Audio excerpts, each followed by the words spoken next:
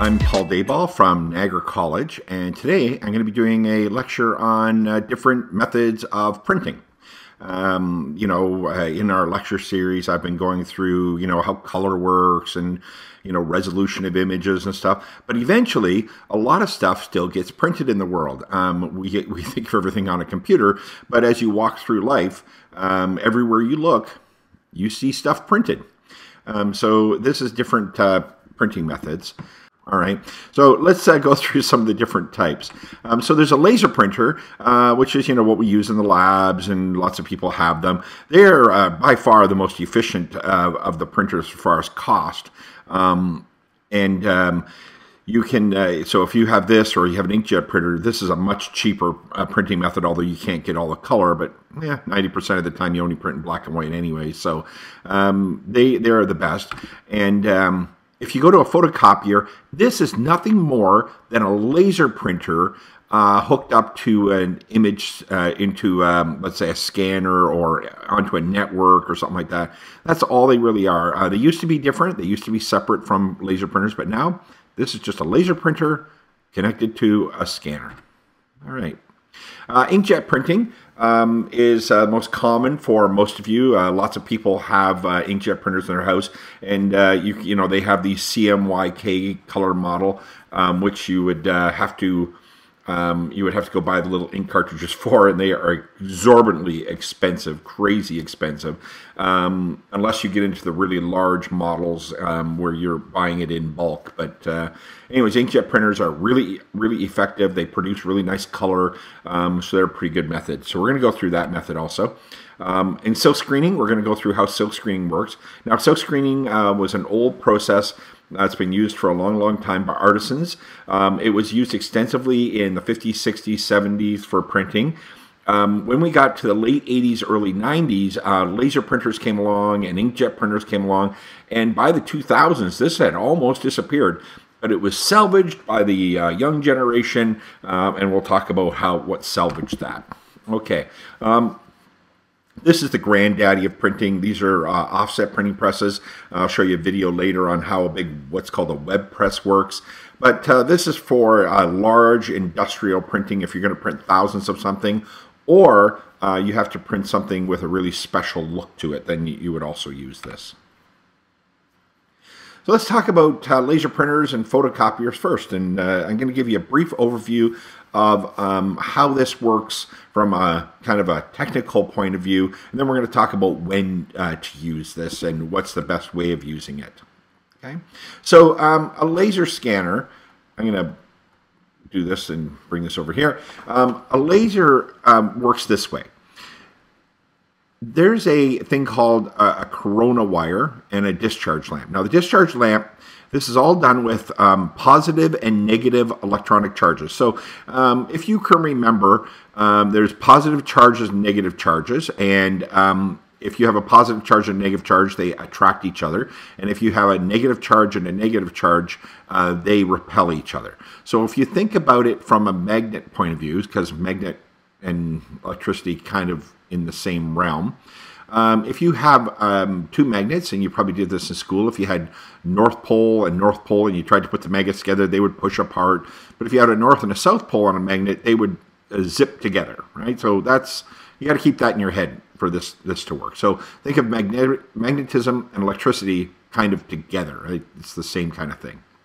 So there's a laser here, and this drum is turning. And you've got to think about this laser moving across. So think of it kind of like an old-fashioned typewriter. So you're going across, and you're pushing back, and you're going across, and you're pushing back and going across, right? So it writes across, but in one line at a time, and then it turns a little bit, and then one line at a time. So this drum is turning, and that laser is going back and forth. So if you think of this as a long tube, it's going back and forth across the tube. The laser is turning on and off really, really quickly. So wherever it needs to have an image on the drum, so wherever there's type or a picture, the laser is firing, and it is putting a charge on the drum. Now, some of them are positive and negative, so we're going to do it one way. We're going to say that everywhere that an image is supposed to be, it would be a positive charge, okay? So here it would keep blinking on and off, and you would get a charge on the drum.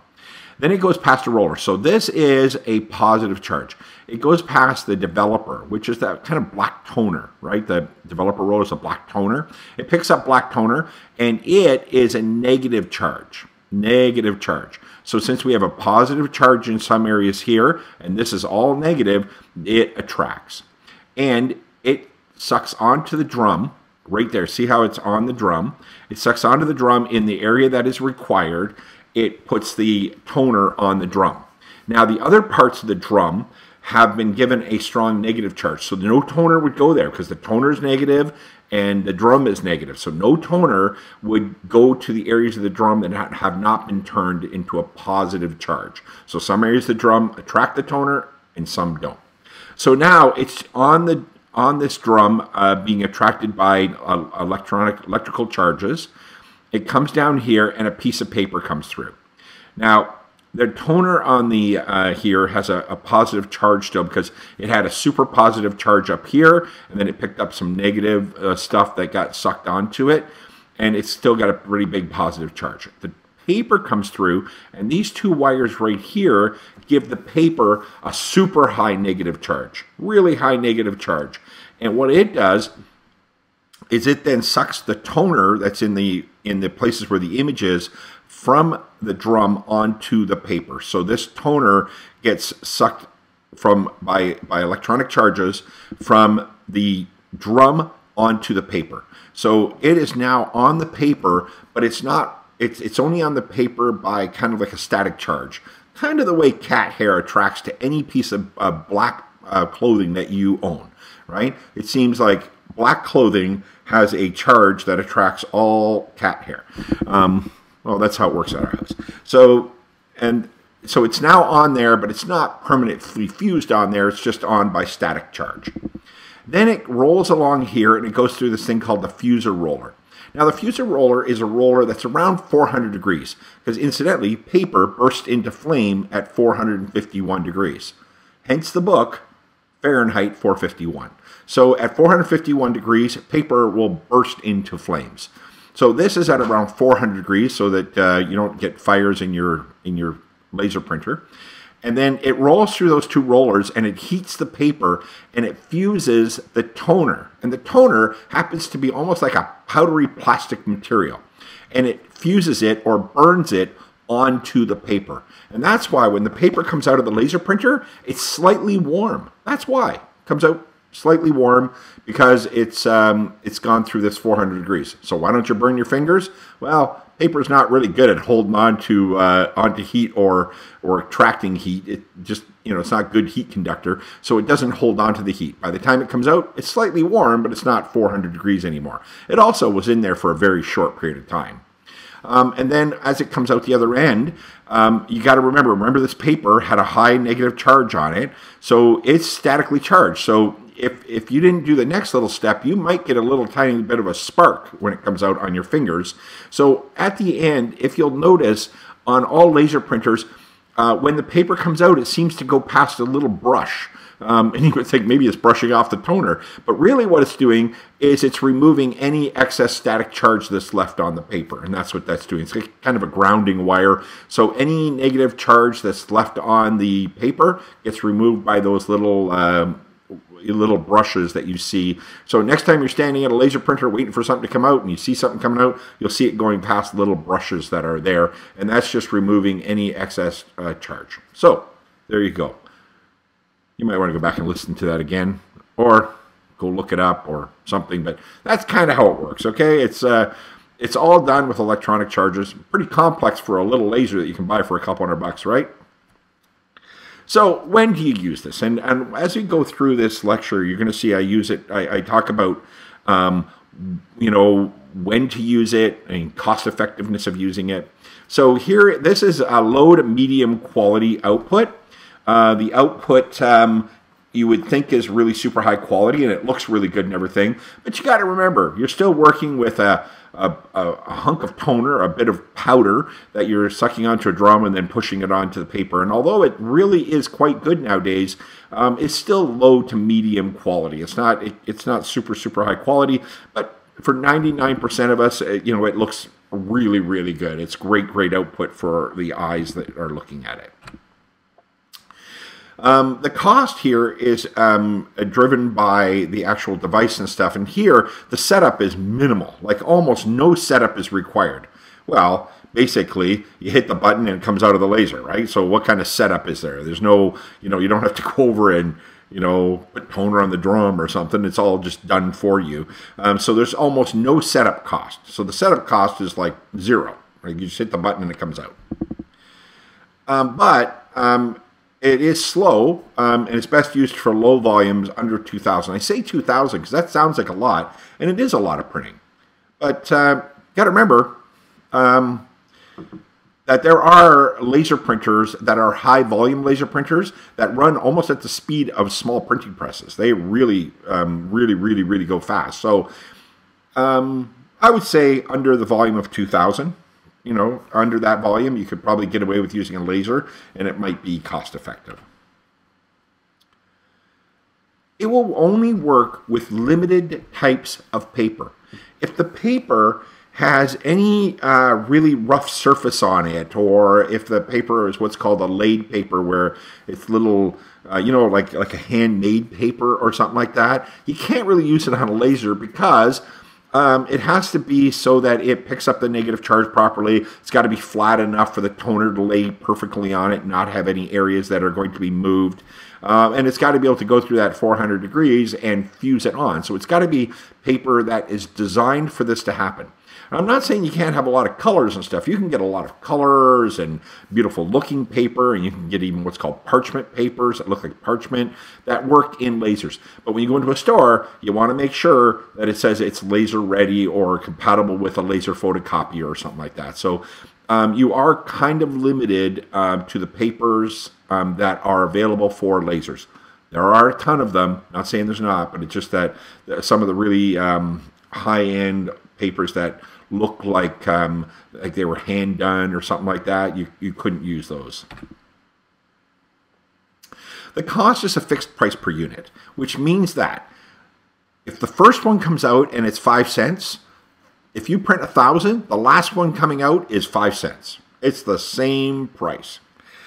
So the cost does not lower as the quantity grows. So as you print more, the cost doesn't go down. And the reason is there's no setup charge that gets charged over the number that you're doing. Okay, and we'll talk about that a little bit more. But the cost is fixed per unit. Now, I do have to give you a word of warning about photocopiers. Now, if you work at a company that has a really large photocopier, example, Niagara College has really large photocopiers, they would be on a contract basis for service and sometimes even for the supplies.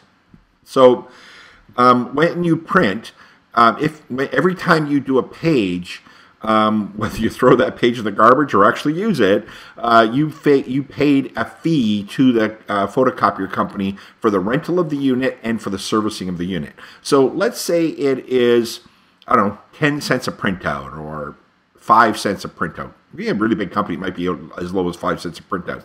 And that 5 cents is to pay for service if it breaks down. So these are pretty complex devices, these really large photocopiers. And there is some service work that has to be done, and it would be pretty costly. So it's almost like an insurance policy, right? Breaks down, you paid 5 cents per click every time it comes out, and that's how they get paid for. So be aware that if you're working at a company, you run out 100 and you throw it in the trash can, you didn't just pay for just the paper. The paper is probably the cheapest part of the whole thing, and the toner's not that expensive, but you did pay that click count. So be aware of that. You might want to actually, if you're doing a lot of photocopying and printing and stuff at a company you're working at, you might be aware of that click count. You might want to ask about that. Also, look pretty good, right? Kind of know what a click count is. They're impressed that you actually thought about it. So you might want to do that, okay? So as I said, the cost does not become lower as the quantity grows because there's that click count and there's really no setup cost, okay? So silk screening. This is a really interesting one because at first it was just used mainly for artists. really. You know, stuff by Picasso, all that kind of stuff a lot of that was silk screened, and lithography work and stuff like that. But it is a really interesting process, and I'll try to show it to you the best I can here. All right, so let me stop here. This material that you see right here is literally, originally it was a screen of silk, right, of silk fabric. But now it's, plastic. Okay, so think of it as the stuff that you put on screen doors, except a really fine version of that. So if you've seen the finest mesh on a screen door, that's what this would be like. Then they paint it with this material that you see here in green, this kind of a greenish material, which seals all the holes. And it is a special material because it's a material that is sensitive to light. So when you put it on, it's really kind of hard. It fills in all the holes on the screen. Then you put a negative over top of that, and you expose it to a certain wavelength of light. So you have a special fluorescent light tube that you put over it, and it burns through the negative. So the negative, wherever the negative is, it burns through the negative, and it softens that material. So on the negative, the part that is exposed, like the part that you can see through on the negative, in other words, if you see negative of your bones, the part that shows your bones, that part, the light goes through and it softens the material so it can be washed away. So now you have parts of this material that are still hardened because it never saw the light, and then you have parts that are softened because they went through and saw that light. You wash that material with a special chemical, and it washes away all of the material so that you have now holes in the greenish material that go right through the screen. So now you can push ink through those areas of the screen. So that's what he's doing here. He pushes it down onto the t-shirt, and then he pushes the ink through those holes, and you'll see that happening here. Now he's doing this in CMYK, of course. It is the printing process, and this one happens to be different colors. Like sometimes you can do it in CMYK, or you can just do it in the colors that you want. You could have portions in a deep blue and portions in a pink or something like that. So it can be CMYK, or it could be just colors that they have selected. But you'll see them printing the various colors, and obviously the blue is here. He pushes that down, and then he's squeegeeing the ink through the holes, and voila, look at that, blue. Now he's going to go with a red, so obviously, and now he's doing there is he's filled up the holes with red, and now he's pushing them through. So when they pull back, they're pushing the ink through. And now he'll put a different screen. He moves a different screen into location. See, now the yellow, he's going to push it into the holes, so he's filling up the holes. And he's going to put it down on to the actual t-shirt, and then push it onto the t-shirt. Oh, look at that, we're getting better. And now they're going to put the black on to really make it stand out, so that the blacks are really black. And you've printed a t-shirt. Look at that. And you can see that they never did print that purple, but they obviously mixed that purple out of the other colors, the green and the blue and the yellow. So, and then the black. There we go. There it is. Silk screening. Silk screening can be done on a really large variety of materials. Almost anything that you can get flat. Anything you can get flat. And this is the reason silk screening has made a comeback, is that the revolution of having graphic tees, like every store you go into sells a ton of graphic t-shirts. And, wise buyers of a graphic t-shirt don't want the ones that feel rubbery because they know that those are iron-on transfers and they rip off. And all of a sudden you end up with this thing that's got, parts of it missing, right? What you really want is a silkscreen t-shirt where the ink goes right into the fibers, and then as you wash it, it fades evenly, but it kind of looks cool as it fades. In fact, a lot of them are pre-faded when you get them to make it look that way. But that's the cool thing about silk screening, is that it actually goes into the fabric, where an iron-on transfer is sitting on top of the fabric, almost glued onto the fabric. And it's a really noticeable difference even in the feel of the product. As you can see, you can do all sorts of fabrics that can be made into other things, t-shirts. And then here's the other one where silk screening has become a big deal. is on DVDs and CDs. When CDs first came out, we would use a paper label. But CDs don't spin very fast. They really kind of go around slowly in comparison. So if the label was slightly off center, it wouldn't create a huge wobble. But you know that if you have something that starts to spin faster and faster and faster, the faster it goes, the more noticeable the wobble is if it's not perfectly balanced. So by using a paper label, when they got to DVDs, the DVD was spinning a lot faster, and they would start to wobble in the machines because the paper labels weren't in the perfect location. So to solve that problem, what they had to do was they had to use silk screening. So in other words, print right onto the front of the DVD, or Blu-ray. Blu-ray really goes around fast. So that's what they started doing. So that's why you'll notice that almost all Blu-rays and all DVDs they don't have a paper label on them. They have no label on them. They are silk screened right onto the surface because of the speed at which they are turning around. And all of a sudden, silk screening was back in style between the T-shirt and the fabric and stuff. And I often wonder whether Niagara College kind of regrets the day they closed down the silk screening for the art department, because it really is used quite often. But I'm sure they can teach it in other ways. Okay, so this can be done in a low to medium quality. How good of a quality can you get? You're pushing ink through a hole on a screen. Like, how good can it get, right?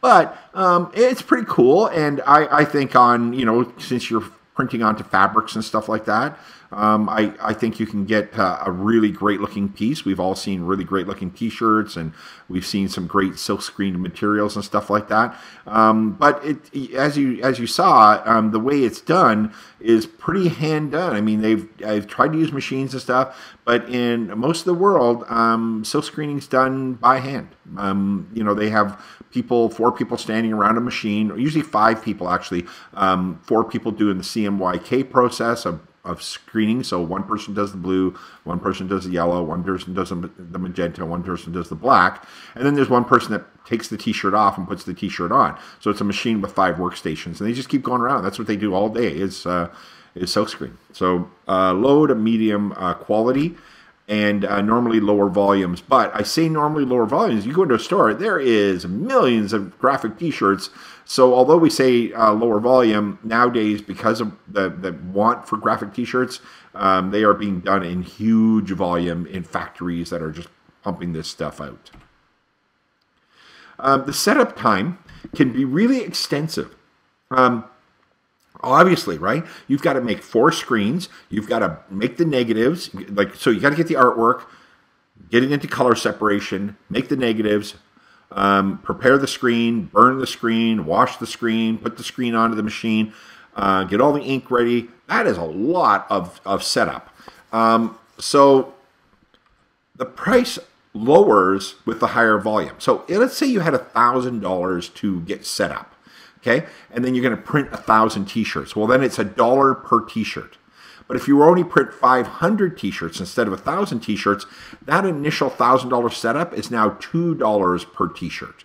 And if you only printed 100 T-shirts, that $1,000 is now $10 per T-shirt. So you can see that the more you print, the lower the cost goes. And that's, because if you have an extensive setup, you really want to do some higher volumes to make that work.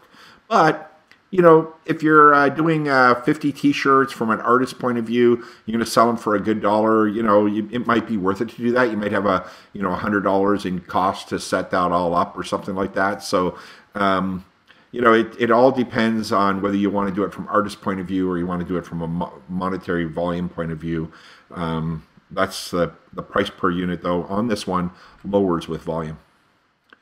It's not used extensively for printed material anymore, other than printing on fabrics. It really is used a lot for that. At one time in the 1950s, 60s, 70s, they would actually do signs this way. You would see signs done through a silk screen process. And the stop signs on the side of your road and all the signs on your roads right now are still done in silk screen. But this really got taken over by large volume inkjet printers. So if you want to print a sign now, or you want to print something, I don't know, some large poster or something like that, it used to be done, sometimes done by silkscreen, sometimes done by hand, but it used to be done by silkscreen, and now you would just put that on a large volume inkjet printer with a big size, and you'd print the whole thing, right? So that's how that gets done now. Okay, inkjet printing, the most common of the printing that you use. Most people have them, and this is kind of how it works.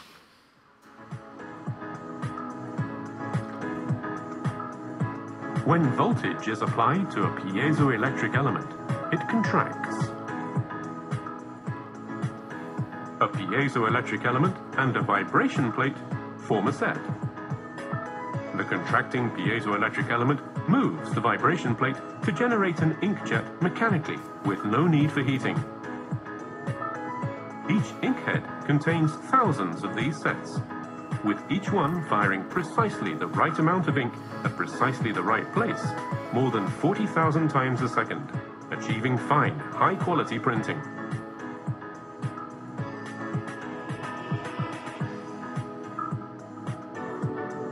Epson's original, ever-evolving micro-piezo technology. With outstanding print quality and reliability, micro-piezo is utilized throughout the Epson printer range. For home, business, professional, production, and industrial use.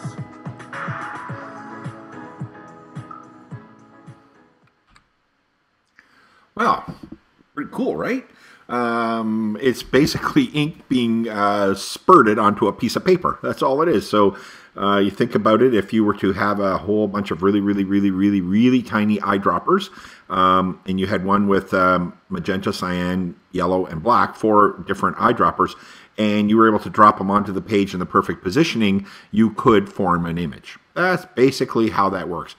So now look over at your inkjet printer there and think, oh my God, that's really impressive. Like, how do you do that? But that's how it works. Now, there is another type of one that uses wires. And that's why he said without heating. There was one that would actually heat up a little wire and boil the ink. Basically boil the ink for a second, and then it would spurt out one little drop of ink from a boiling process. But that's kind of gone by the way, and the piezoelectric is the way to go, because piezo is just a material that when you give it a little bit of electricity, it bends. That's what it does. So kind of cool. All right, so low volume. Why less than 100? Oh my goodness, it takes forever to print these things out. You know that. If you have an inkjet printer and you got to print something of really high quality and you got to stand around and wait for it, it takes some time. Now, there are much faster ones out there that do really fast things, but you still are looking at something that reminds me of an old typewriter where the paper moves up one row and it goes across, and it moves up the next row and it goes across. So it's a very slow process, and that's why I say less than 100. You'd want to get to something else or go to a bigger printer or something, you know. Medium to high quality, though, incredible quality out of these things. If you use it on like a glossy paper or something like that, there is some super high quality printing can be done by these inkjet printers. I know. I have an old Epson 4000 in the Mac lab, and I use it quite often. And even though it's very old now, and it still works great. You put the right paper on it, get the right ink in it, and it'll produce a really high quality image. So medium to high quality on this one. Minimum setup requirement, it's like a laser printer, right? Although these things, you have to kind of keep using them or the ink starts to get sticky, and then you got some setup time because you got to clean it. But other than that, works pretty good. But they're more like a laser, right? You just hit the button and the paper starts coming out. You can use this on a huge variety of material. Because you're spraying the ink on, you kind of get the best of both worlds. You get the laser printer where you get the high quality, but you also are spraying ink on, so you can do what you can do with silk screening, where you can spray it onto fabric. So Where you can't put glossy paper through a laser printer, you can put it through here. You can use glossy paper, photo paper.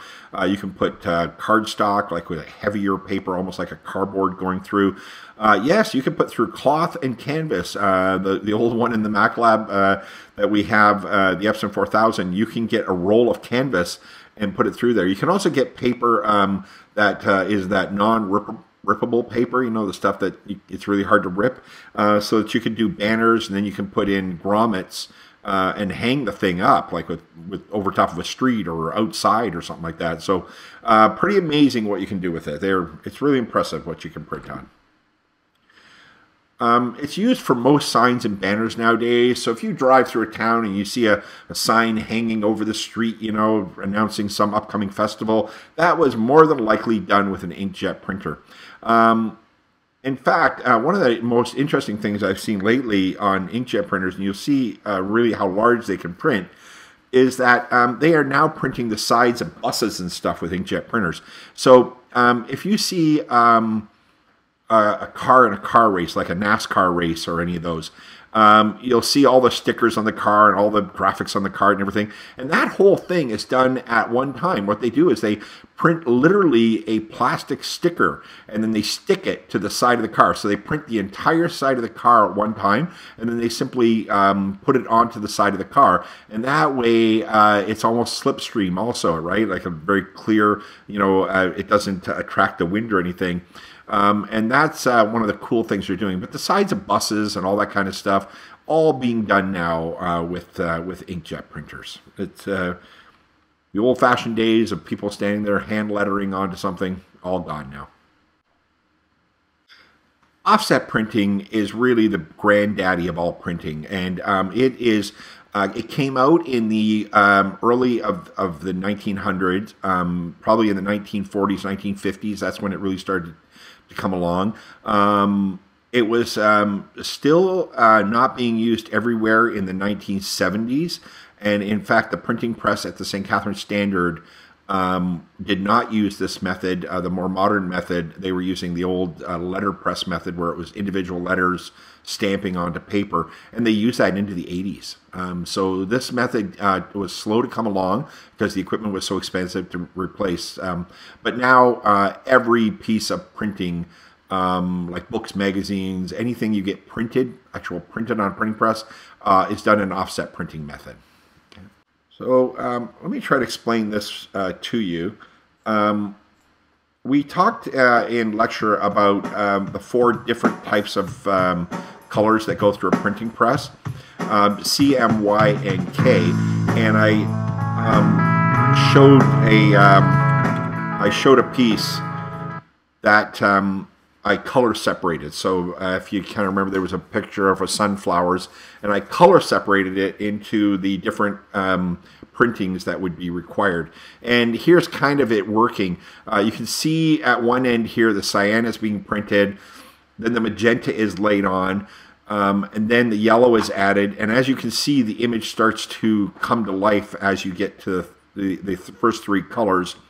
And anywhere that you require a solid black, you would have to add the black at the end, because these 3 colors, although they technically can make a black, like theoretically can make a black, in real practice, the black doesn't come out really super black, and it comes out kind of a muddy gray or something like that. So you want to use real black at the end. But you can see it rolling through the printing press here, and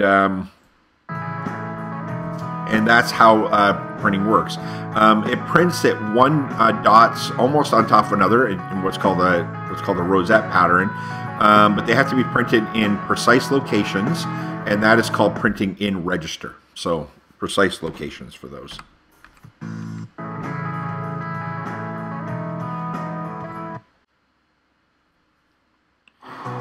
Okay.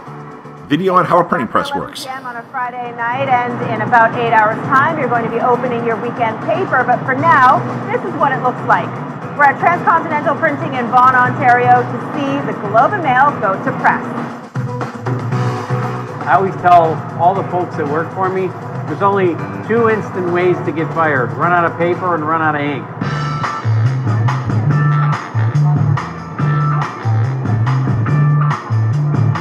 plate's aluminum. There's a coating on there so that the image can burn onto the plate. And so what this image is this image allows ink to adhere to where you see an image, and then that image is then offset back onto the paper when the paper runs through the unit. The pumps, which are behind these, pump the ink from here through those pipes out to the presses and down to the presses.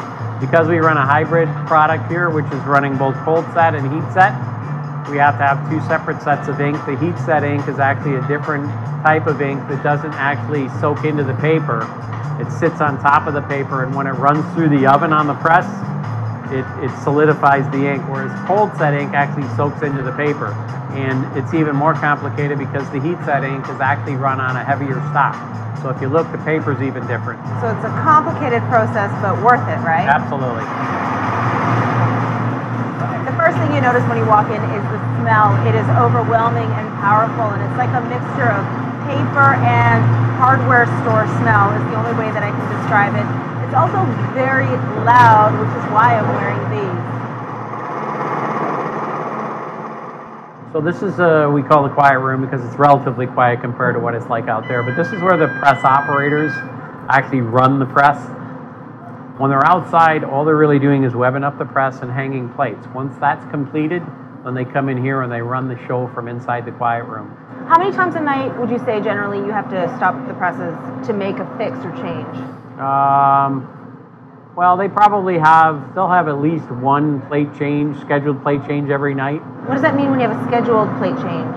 They know that we have to get the press started and get the papers put out the door to reach the further distance that the trucks have to go. But by doing that, they'll actually have to start without having some of the latest sports scores and such. So when the sports games are over, whether it's baseball, football, hockey, they'll stop the press, we'll replate those pages, and then we'll get back up and running. Depending on what news is taking place or what sports are going on, there could actually be 2 stops. Minutes do make a lot of difference.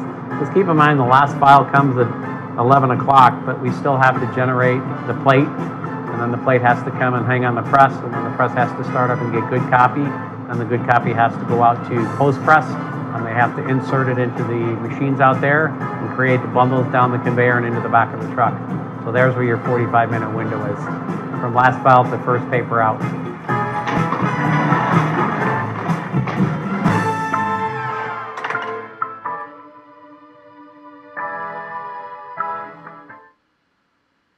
Okay, it is a really cool process, but I do want to go over one thing that he went over, but let me expand on how this actually works. The plate that you see here is an aluminum plate, and it has this stuff on it that gets, when it comes, it's solid green. The plate is solid green or solid blue. Sometimes they're blue. And when they use a laser, the laser writes the image onto the plate. So it's a solid green plate and the laser is going over it and writing the image. And where the laser wrote onto the plate, it hardens this material and it kind of cures the material. Then it goes through a chemical bath and it washes away all the stuff that didn't get cured. So on this printing plate, the green that's left over is where the laser wrote onto the plate.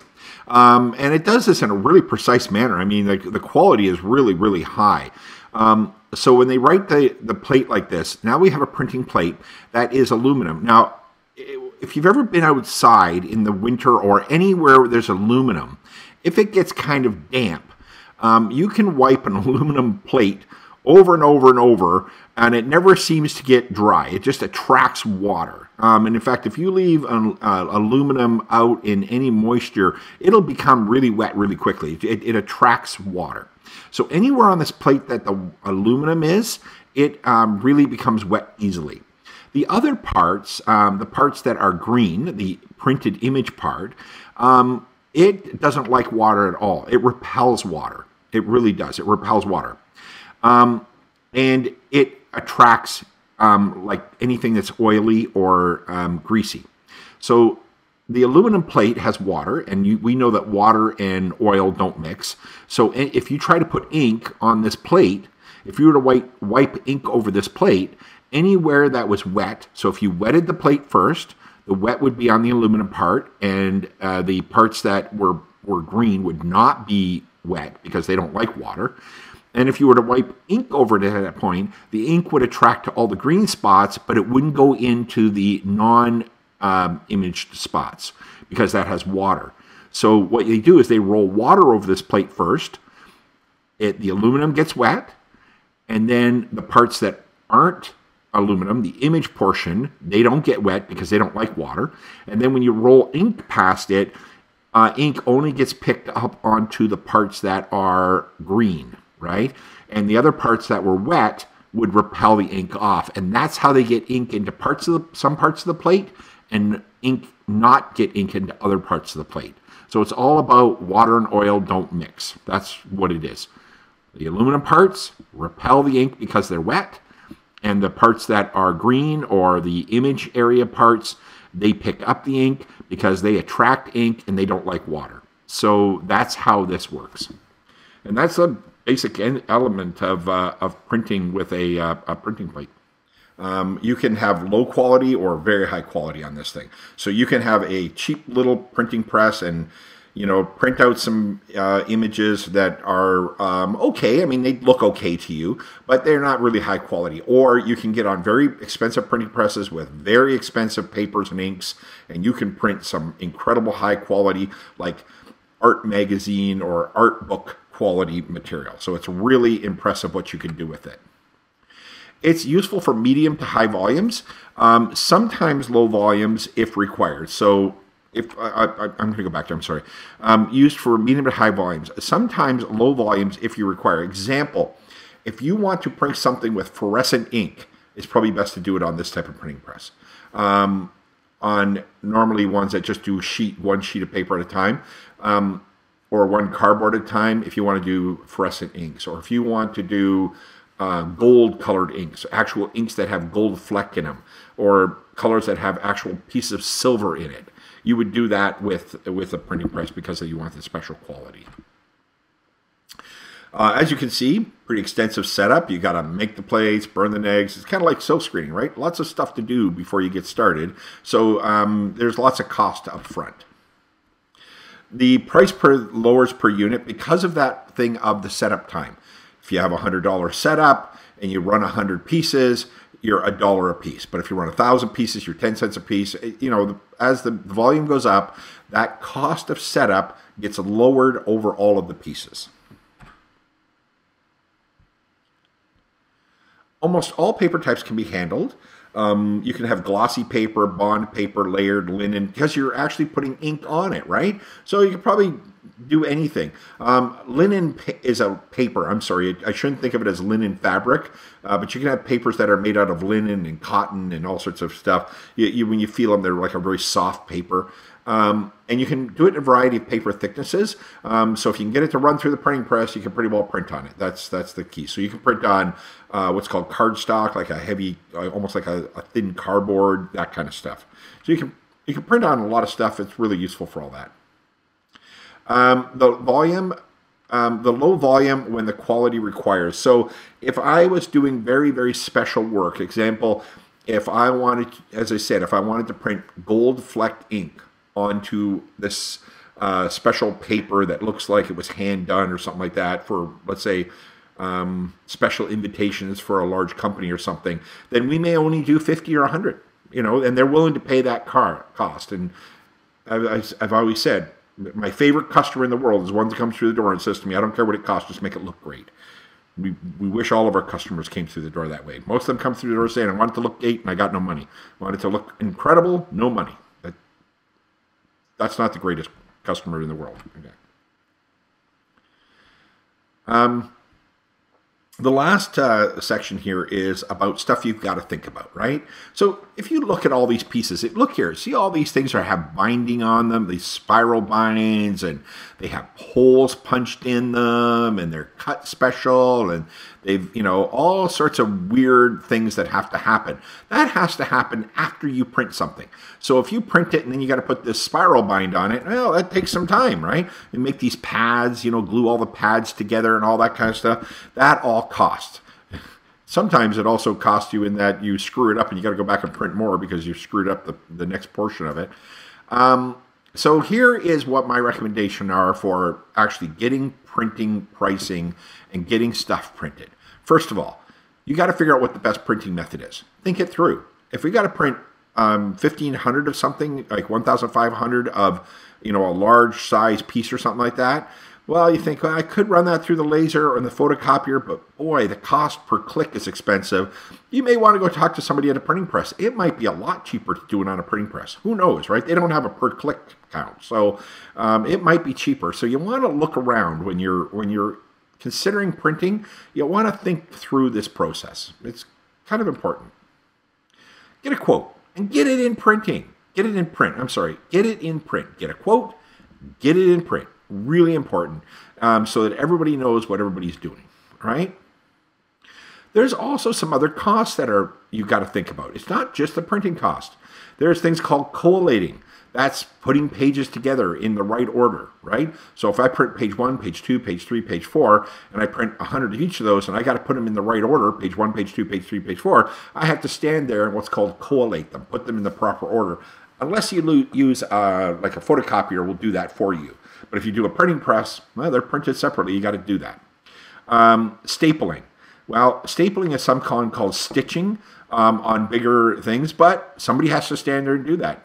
But also on the other side, you can sometimes get a photocopier that will actually staple together things for you at the end. Drilling is where you put the holes in something. So if I print 1,000 pieces and I need 3 holes in the side of it, that's a lot to do with a small little hole bunch, right? So they have a drill that drills down through and actually cores out that hole for you. It's called drilling. So to drill the holes, there's a special machine for that. Folding is a lot of work. So if you don't have a folding machine at the company, you got to get somebody to do that for you. There's a cost. Even if you have that folding machine at your company, the cost of having somebody stand there while it folds is a cost. Foil stamping is where you put that kind of gold leaf foil onto things, and binding, I just showed you a picture of coil binding. Gluing to make pads at the end. What you actually do is you put glue on the end. Numbering can be really extensive and expensive. So if you have to number a bunch of tickets, think about that. Sometimes there's companies that do that. They're all set up to do it, so it's cheaper to have them do it than you try to figure out how to do it. Perforating is where you put the little marks in so you fold it and you can rip it at that point, like tickets, right? Tickets have perforations in them. But there's a cost to having that done. So you got to think about all that. At this point, you may think, I don't really have to know all this. Really? What's he talking about? Like, yeah, so he knows it. Like, I don't need to know this, right? But if you want to get a job, right? So here, Niagara College, you come to work at Niagara College, you think, I don't have to know all this. But one day, somebody says, hey, you need to go get that printed in the Rico Print Center at the college. And then you go down and they give you this piece of paper. They say, hey, yeah, just fill this out. Uh-oh, look at all that. You have to know what all that means, or you got to stand there and ask them questions. I'm trying to teach it up front here. So look at that. There is collating, staple, drill, pad, fold, cut on the Niagara College printing. You have to kind of understand what some of that means, right? And they're more than willing to help, but it really does, it is helpful if you kind of understand what's going on, right? So there's bond paper. NCR is non-carbon reproduction paper, like repro paper. So it's like multiple layers. You write on the top one, it goes through all 3. And then, all of this stuff. So you have to know all this stuff. Okay? You didn't think you have to, but you kind of got to know it. All right. That's all about printing. And I hope it worked. And I hope that works for you. And the good thing about this was you were able to stop and get a drink when you got bored. That was awesome. All right. I'm Paul Dayball from Niagara College. And have a great day.